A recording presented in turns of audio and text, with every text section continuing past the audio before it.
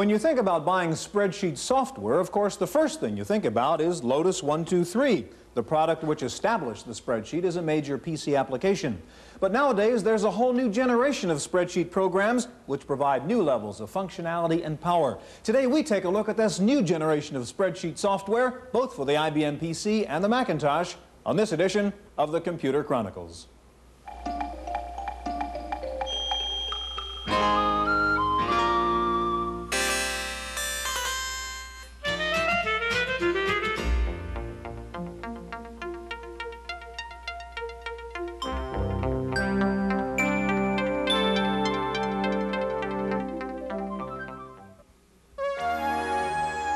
The Computer Chronicles is made possible by Leading Edge, makers of IBM-compatible computer systems, including word processing with spelling correction, communication software, and Hayes-compatible 1200 and 2400 baud modems.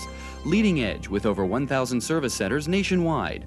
Leading Edge, leading the way to the information age. Additional funding is provided by McGraw-Hill, publishers of Byte.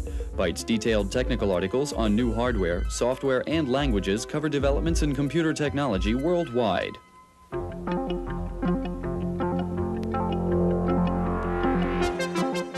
Welcome to the Computer Chronicles. I'm Stuart Chaffee, and this is Gary Kildall. Gary, when we looked at spreadsheet software last week, we were talking about the MS-DOS world, IBM's, as you tend to when you're talking about business software. This is a Macintosh, believe it or not, the new Mac 2.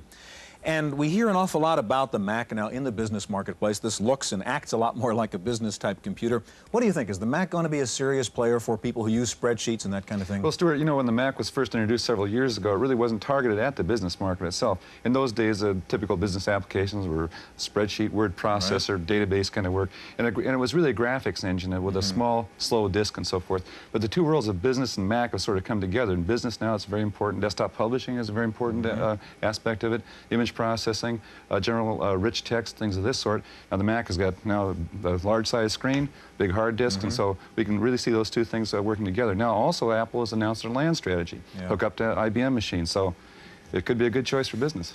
Gary, we're going to take a look at two of the top-rated spreadsheet programs for the Macintosh, Excel and Trapeze, and we'll also see two new generation spreadsheet programs for the IBM, things that do a lot more than the traditional spreadsheet. Now, one of the alternative spreadsheet users have are the low-cost alternatives, and one of the big issues in spreadsheets right now is the whole issue of look and feel. We're going to start out with a report on that. This is a computer spreadsheet screen. This is a computer spreadsheet screen, and so is this. If they look similar, that's part of the reason for a sudden increase in lawsuits between software developers. Lotus, best known for its 123 program, is suing Paperback Software over the similarity of its VP Planner program, and Mosaic Software for its twin spreadsheet. The heart of the complaint is that Mosaic and Paperback both infringe the overall, quote, look and feel of the Lotus 123 program. Specifically, what they've claimed is that the defendants have used identical or very similar program names or command names, very similar menu structure and submenu structure, same kind of syntax in the language that they use in the programs, such that the user who looks at one program versus the other will say, the overall look and feel is essentially the same. While a program's source code is clearly protected by law, the elusive look and feel of a screen display is a relatively new aspect of software protection and open to sharp disagreement. The idea is that a lot of the functionality that people need, you cannot patent or copyright. And further, a lot of the user interface words and things ought to be available to many people, especially that very common words are used in many cases. Take a simple book, any book that you have. Well, those are all words that are in the English language, and in that sense they're not original. What becomes original is the manner in which the developer puts them together, the way that he organizes them or orders them or sequences them. That's what gets protected by copyright law. A recent case involving communication software could have a significant impact on future look and feel cases. DCA, which owns the Crosstalk program, sued the SoftClone company for its mirror communications package. The court ruled in favor of the plaintiff. Given that the court in that case held that essentially one key screen was enough to constitute copyrightable material and found that the defendants had infringed that one key screen, that means that cloning user interfaces is going to be extremely suspect in the future. One of the many difficulties encountered by software developers is the overwhelming dominance of a handful of programs, which some companies view as de facto standards. And when you go into a spreadsheet market, you realize that there is primarily one customer that dominates the market, and that is Lotus. They probably have approximately 60 to 80% of the marketplace. So the already existing de facto standards in the marketplace make it literally impossible for anybody to enter that marketplace or do anything constructive. All sides agree, for different reasons, that the outcome of these cases will have a major impact on the future of original software. Assume what's going to happen if, in the worst case scenario, Lotus wins.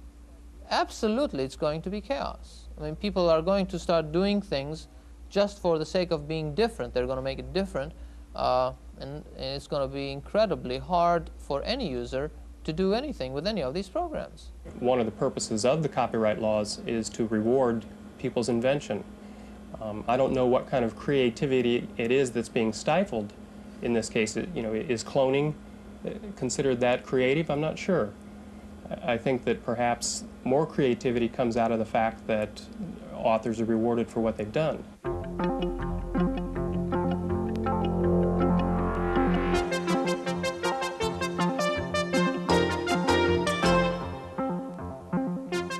Joining us in the studio now is Mike Slade, the Macintosh Products Manager with Microsoft, the makers of Excel. Next to Mike is Andrew Wulf, President of Data Tailor, Inc., makers of Trapeze. Gary. Mike, the first, I guess the granddaddy of spreadsheets, VisitCalc, was a character-oriented spreadsheet, and there was a major generation change when 1.2.3 came out with graphics and so forth. Now, is the Mac 2 going to be is that going to be a generation change also in spreadsheets? Well, I think the Macintosh in general helped that occur. The whole notion of a graphical user interface with pull-down menus and a mouse and icons led us to design a spreadsheet Excel that was much more like working with pieces of paper on a desktop and letting you make relations between those pieces of paper. And this just extends that in many nice ways: color, graphics, speed. Andy, what are your thoughts on it? Well, I see the machine as allowing people to do things they have not been able to do before, work with larger spreadsheets, be able to calculate more complex models, display more charts, and that is going to improve a lot of people's productivity. Okay. Now, Mike, you have a demonstration of Excel you can give us, right? That's right. Good. Okay. As you can see here on the screen, Excel doesn't look much like a traditional spreadsheet. You have not one but several different worksheets open, and they look like different pieces of paper on your desk might. You can zoom the screen up and work with one or several sheets at a time and build formulas by pointing and clicking, scrolling around the worksheet just by using the mouse. It's very simple. It's a very large worksheet. It's very fast. It's very easy to work with. It's very easy, for example, to build relationships between worksheets just by pointing and clicking. I can take these two subsidiary spreadsheets and just paste in the names for them and link them to this total spreadsheet.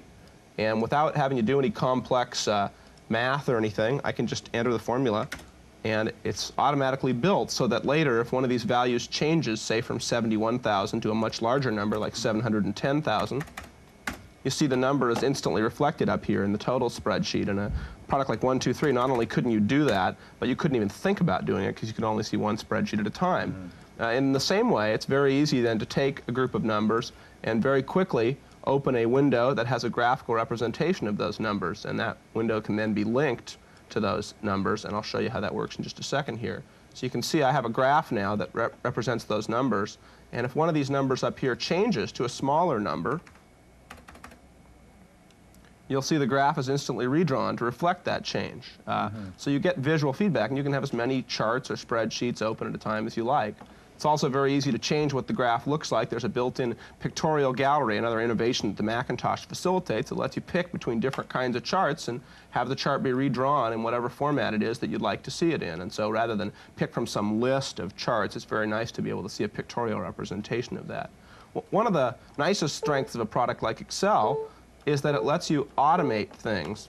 And what I'm going to do here now is close all those spreadsheets and open what's called a macro. And Excel actually records what you do. It learns what you do and will then play it back. And I'm going to show you an example of something that Excel recorded my actions and turned them into a thing called a macro. And now it's going to automate the process of entering data, which notice it's actually prompting me with this little dialog box, and then asking me to put the data in, and then it takes the data, reformats it, and puts up a chart window of the data without me having to do anything. And that's really what computing is all about. Okay, yeah, and you didn't have to write the macro. It wrote the macro following what you were doing the last time. Yeah, before I just done those same commands, and it wrote the command language. You can write it if you like, but it's very simple to have Excel write it for you, and you can just go through. The new machine is going to give us opportunities to make Excel run in color and lots of things to expand the capabilities of it, but since we've introduced the product, we've just had a fantastic reception to it. Speaking of color, Mike, if I can ask you to unload Excel and we can get Trapeze in there. And while Mike is doing that, Andrew, Trapeze does run in color. We're going to see that in just a minute. And one of the features of the Mac 2, of course, is the color. What role does color play in spreadsheets? Does it matter at all? Well, it can help the person who's developing a spreadsheet to show his numbers in a way that's easier for other people to comprehend and himself. He can show different numbers in red to show that he's losing money, or highlight labels with color so that they're easy to find in a very large worksheet. And of course you can do charts in color, which allows you to show the information much more graphically than just black and white can do. Maybe the best way to answer it is to run Trapeze for us, and we'll see how you do use color, Andrew. And why don't you tell us what you're doing as you do it? I'm just selecting 3 worksheets that I'm going to be showing and opening them all.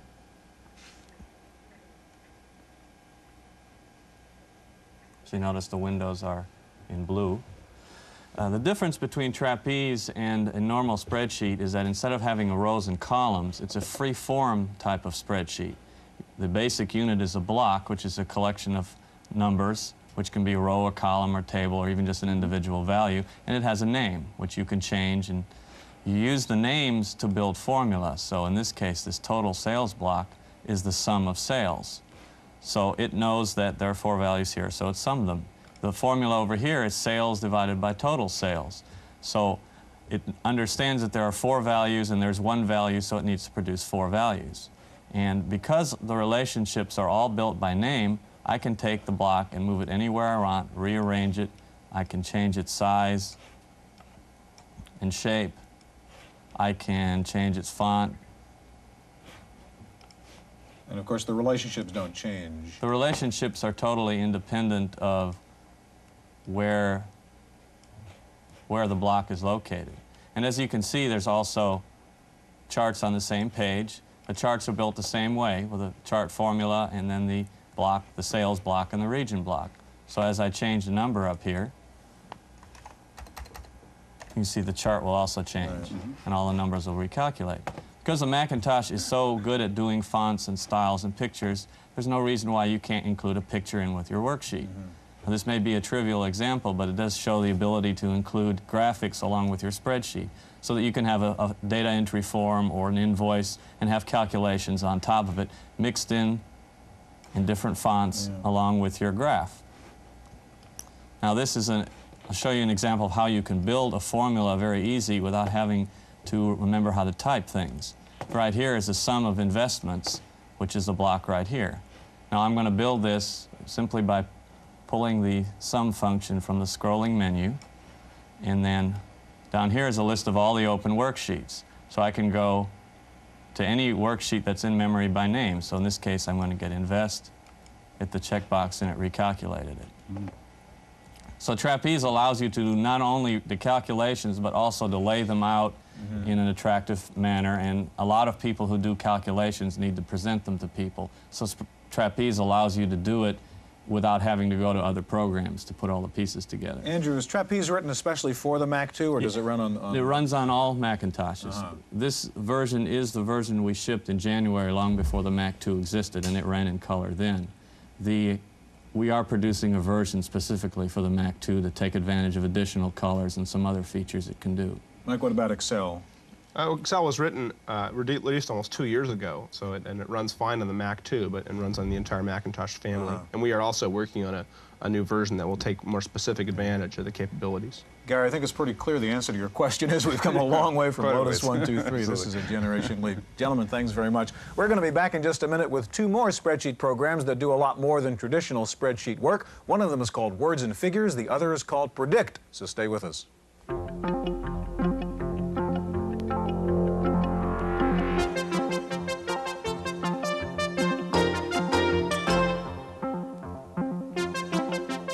With us now in the studio is Camilo Wilson. Camilo is president of LifeTree Software, makers of Words and Figures, and next to Camilo is Richard Roth, the director of Unison Technology, and they make a product called Predict. Camilo, in the last segment, we just saw the Mac 2 with all the fancy high-resolution color graphics and so forth. Do you feel like people are going to move to that high-res graphics model, or are we going to stick with the 1, 2, 3 model everybody knows? Well, there's no doubt that some people will want to look into the world of the future. People are always doing so. But the fact is that 1, 2, 3 right now has an install base of approximately 2 million copies, and there are compatible programs. And the last thing that people want to do is to relearn what they already know. Now, Richard, both of you have products that really, I guess, improve upon the 1, 2, 3 model. What sort of things have you done to yours? Well, what we've done is to take what everybody already knows in terms of the spreadsheet model and add in the capability that of a small group of people want to be able to do to express uncertainty in their spreadsheets and forecasting and modeling various business situations. So this is an extension of the basic model. Now, Camilo, can you show us Words and Figures? Certainly. Words and Figures was predicated on the idea that, first of all, people wanted a reasonably priced Lotus-compatible spreadsheet, which is the first thing that Words and Figures is. Then on top of that, we added to Words and Figures a word processor, which is the most commonly used function that people do on their personal computers. So I will start here with a conventional spreadsheet. Before you get to that, Camilo, I mean, what's the logic? I assume there's some premise here in terms of bringing the word processor into the spreadsheet. The premise is that if you have a financial story to tell, you may also want to tell people a qualitative, a verbal story about it. You want to brag about your profits or to, be sorry about your losses. So, for example, here we have a regular spreadsheet, and like any spreadsheet would, if you change one number, the totals change and all the percentages change. And we also have the conventional graphing capabilities that 1, 2, 3 Release 1A has. What is new about Words and Figures, besides a very high-performance spreadsheet, is the addition of a simple-to-use word processor. So you can simply start by saying the results for the year.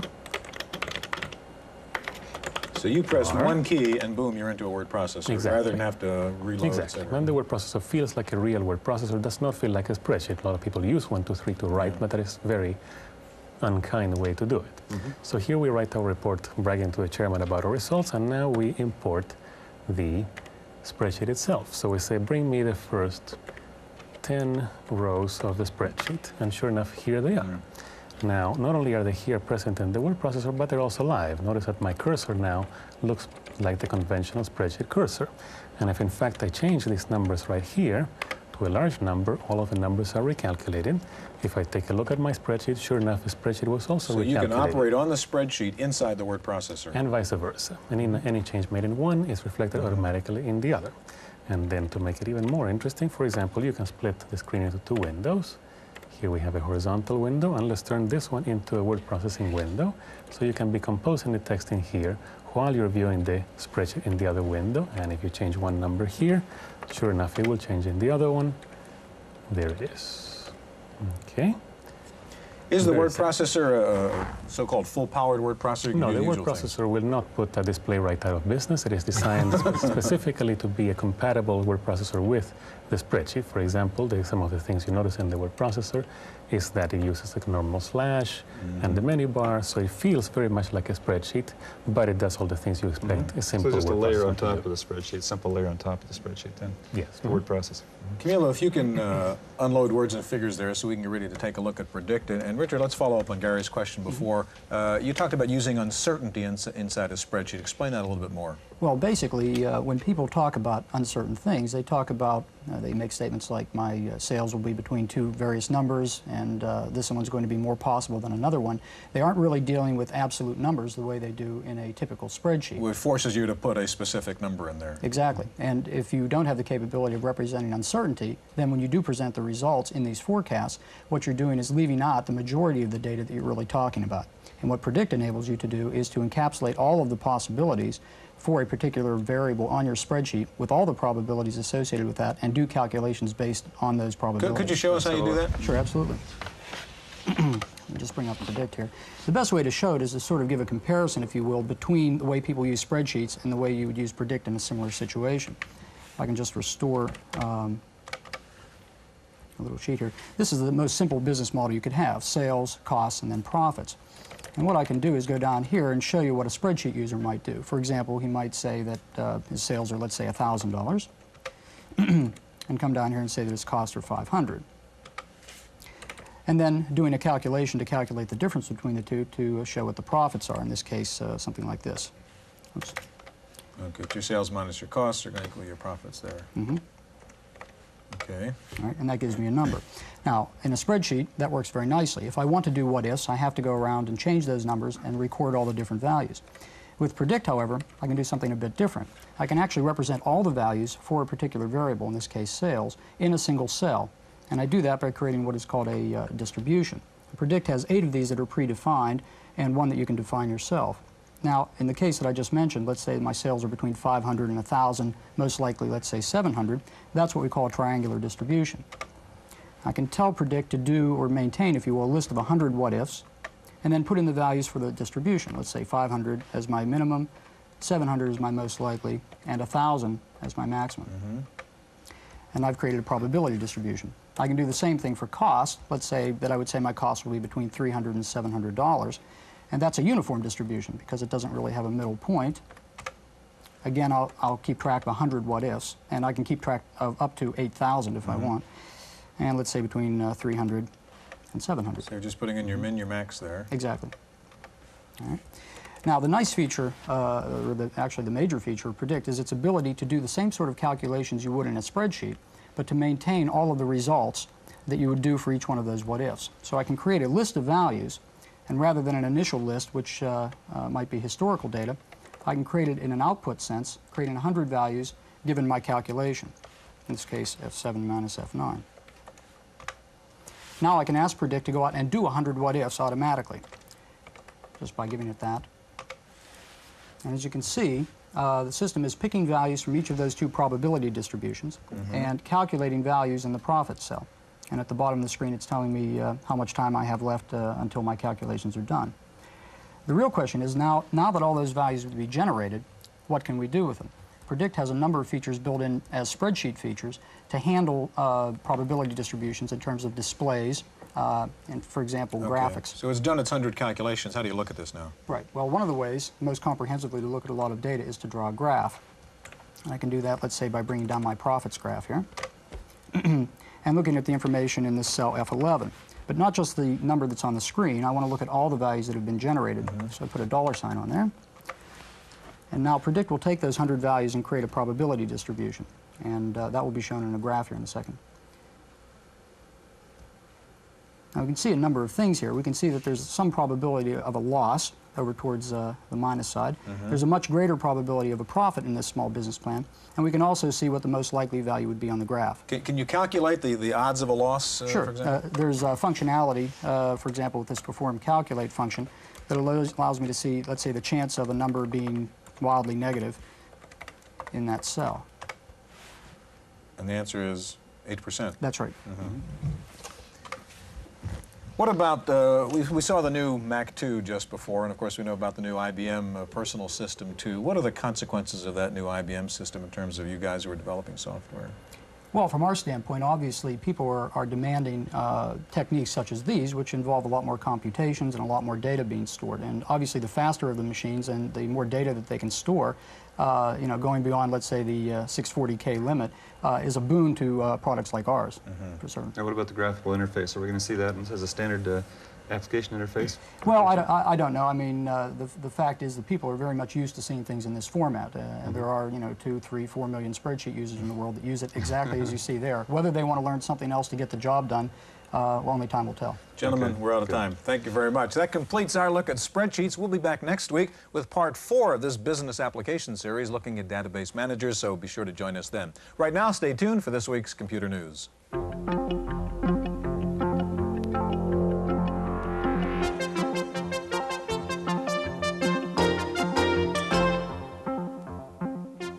I'm Susan Chase, sitting in for Stuart Chaffee. In the Random Access File this week, Lotus Development Corporation has signed a 10-year agreement with IBM to design software for its largest computers, starting with a version of 1.2.3 for the System 370 mainframes.